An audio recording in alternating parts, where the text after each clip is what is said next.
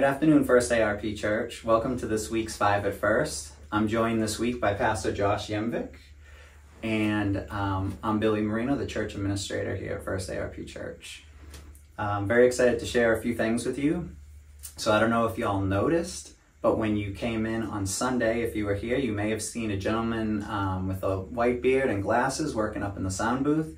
That is Buck Roberts. Buck has installed all of our equipment throughout campus, and he is now a consultant of First ARP, and he's here to help us out with all of our AV needs. So he will also be here next week.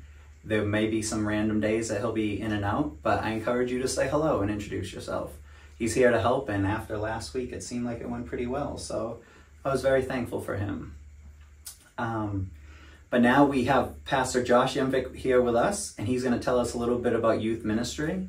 And Josh, if it's okay, I was just going to ask you a couple questions or a few questions and see how that goes. So, what do you have on deck for the youth ministry this summer?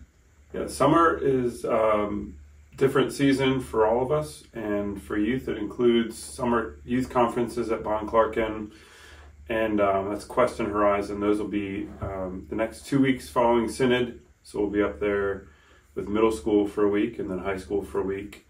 And then we'll take a small group of high schoolers to Memphis for a mission trip. So in between all of those things and around all of those things, we're going to have youth hangouts and events, opportunities for our students to serve as well over the summer. Then before you know, it'll be the fall. I know, right? Yeah. Oh my gosh, from experience, I've noticed that your summers and the children's summers are packed, which is a great thing, right? To keep them busy in activities Engaged, yes, yeah. Especially with the church. Yeah. That's really cool. Yeah. What do you look forward to the most? I look forward to, well, I love Quest and Horizon, but I really look forward to relationships that get built. Relationships are really the context for discipleship.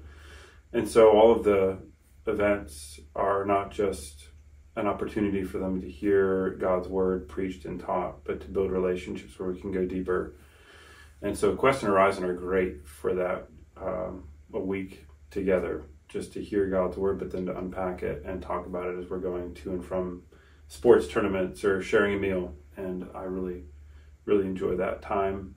And then other times throughout the summer, opportunities to connect with students and just hear what God is doing and encourage them. That sounds awesome.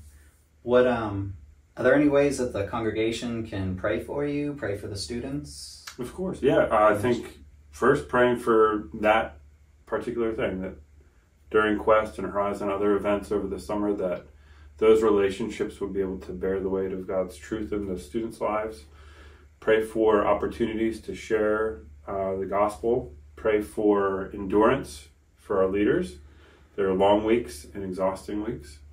And pray for our students. I know summers can be great for some students who like to go and do things. It could be challenging for students who are isolated or at home alone, and just pray for encouragement for God's presence in their lives and for his help as they walk with him. That's awesome, Josh. I know me personally, I'm super thankful for you and all that you do and your support even with me and the administrative ministry piece of it. It's mutual, Billy. It's mutual. Thank you. I appreciate you. I'm very thankful to have you on today. Thank you so much for taking your time out of your busy day. And of course. First ARP Church, we're very thankful that you joined us today, and we hope you have a wonderful evening. I'm Josh. And I'm Billy.